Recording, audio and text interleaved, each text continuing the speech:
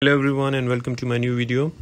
Today in this video I'm going to show you how to fix the error that usually comes while you people are playing Call of Duty Warzone.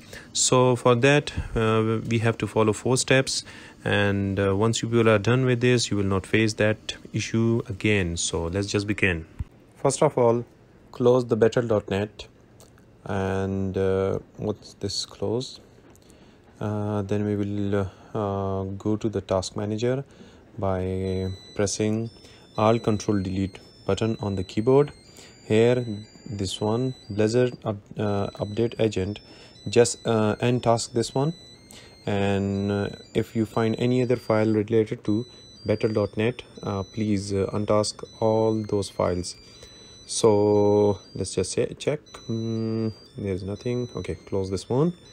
Okay, now we will go to the search bar, type run, and here type this one, percentage sign program data percentage, and okay, you will go to this place here in the Blizzard Entertainment, here battle.net and cache.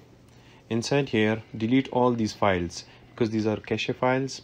Once you are done with this one, close this, and now we will start battle.net again as administrator. So I have already given it a privilege, so I just need to double click it.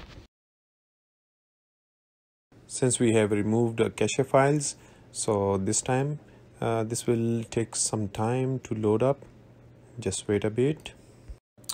Okay, now I am signed in, and here we are connected to battle.net. And what we will do, we will just log out from here, and we will change the region from here. For me, Asia works very well. It depends on you people, what country you people belong to, and what is your region. So basically for me, this Asia works really well, so I just selected the Asia, and here we can change it later if you want to. Once you're done with this one, we will go to the third step. What we will do, we will type Windows Defender here in search bar and click this one. Click on inbound rules, here new rules, and select port, click next, and use TCP UDP. We will put TCP UDP for the Call of Duty Warzone server. How we will find it? The link is mentioned in the video description. You can go there, and here you can see this one has for the PC TCP UDP. First we will copy this TCP and go to here, just paste it and click next.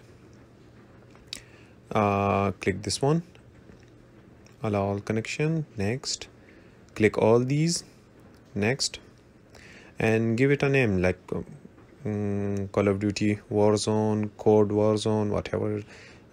Just finish this one. Now we will create another rule the same way. Port, next. This time we will select UDP, and we will go to the website, and from here we will copy the UDP port and paste it here. Click next, select this one, next, select all, next, and type another name here, and like this, click and finish. This one is finished. Close this one.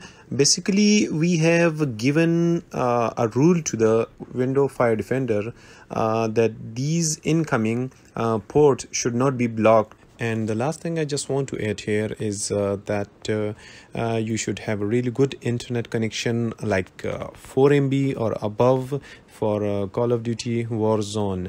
If you have below that, you will face a problem and this laggy things.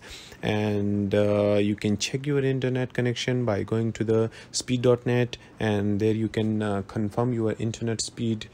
If you like my video, then subscribe to my channel and press on the bell icon to get more updates. Thank you.